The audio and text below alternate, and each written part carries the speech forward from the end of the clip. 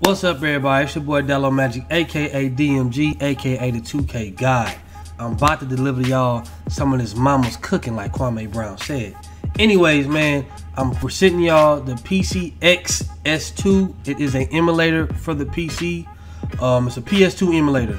So I'm basically gonna be showing y'all a tutorial on how to do things. So sit back, relax, kick your feet up, eat some popcorn, and get some of this mama's cooking.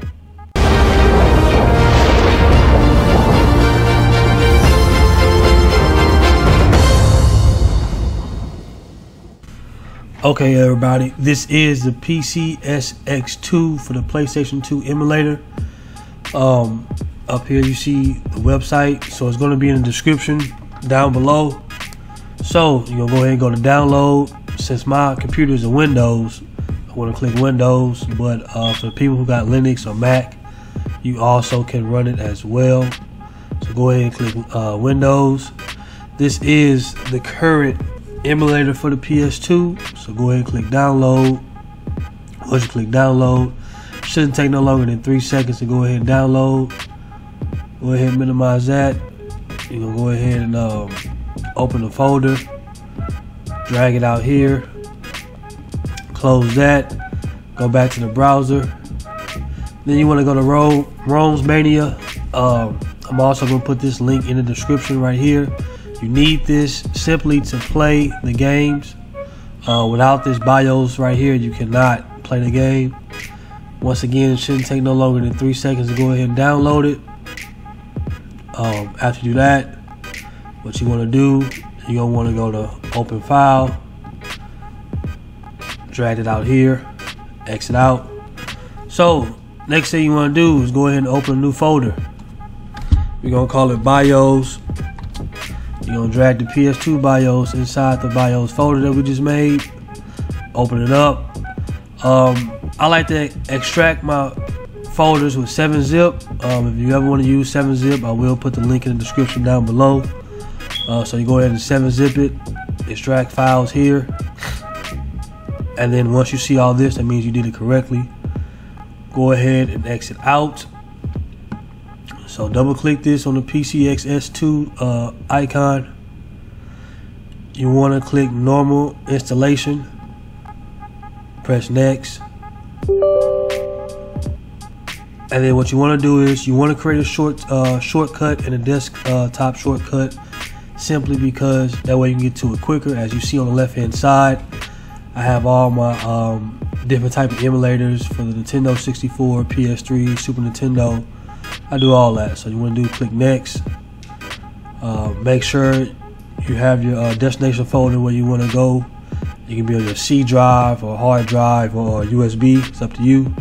Go ahead and click install. Press finish.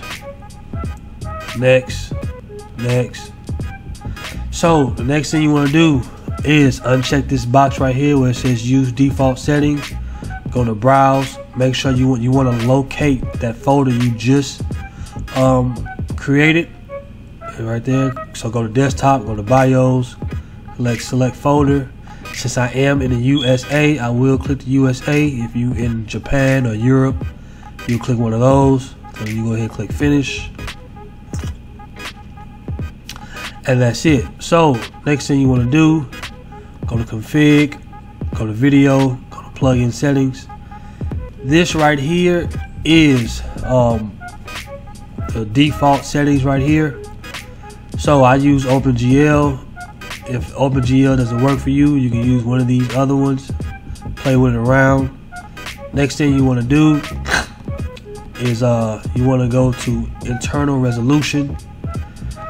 So basically, since my computer is a 1080p, my monitor is a 1080p, I will click 3x native. But if you want to go higher than that, you need a monitor that can has a resolution of 4K, 3K, all that kind of Ks. If y'all, it's up to y'all, man. Y'all know what y'all computer can hold.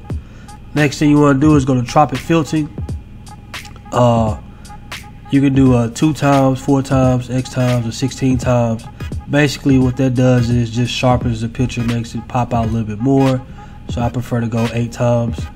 And after that, you press OK. So So then when you want to go back, my preference, some people probably want to do this. Go to video, you want to go to window settings. So right here, the aspect ratio, it starts at standard 4:3. I like to make it a widescreen. Also, you want to sit here and click default to full screen mode to open. Press apply, press OK. And then for your configuration, you can use a PS4 controller, you can use an Xbox One controller. Since I'm a Sony guy, I love using my PlayStation controllers. So what you want to do is connect the controller with the USB. You want to go to controllers, and then you want to type in plug in, go to pad 1, and basically what you want to do is, man, you want to press L1 and then just make sure that you do every one. So basically if you have an Xbox controller and it says L1 is basically LB, R1 RB, you know, it's basic math, man. That's all you have to do. So right now I'm just showing y'all this is how you do it. As you see here, I'm going ahead and I'm doing everything.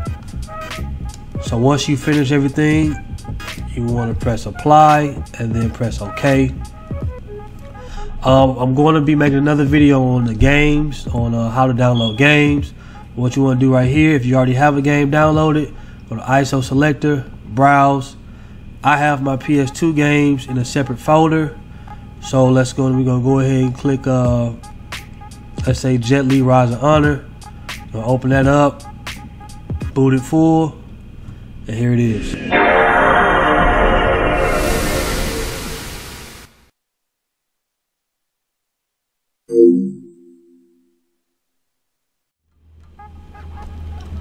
Alright y'all, man, as y'all can see, I'm playing Def Jam Fight for New York.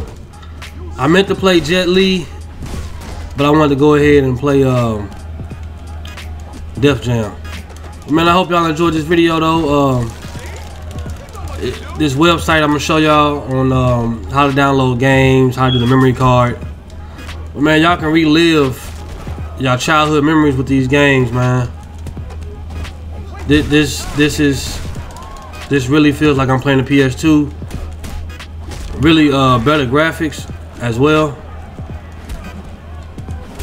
So yeah, we're gonna go ahead and do this little special move, man, and then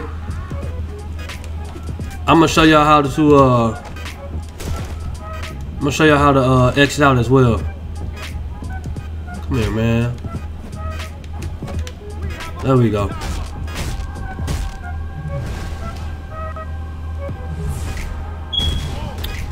But yeah, man, after that, after y'all want to quit, after y'all done with everything, press escape. And then like I said, man, here it is right there. That's the main menu of the PCSX2. So I hope y'all enjoy. And once again, it's your boy Dallo Magic, and I'm going to see y'all when I see y'all. I'm out.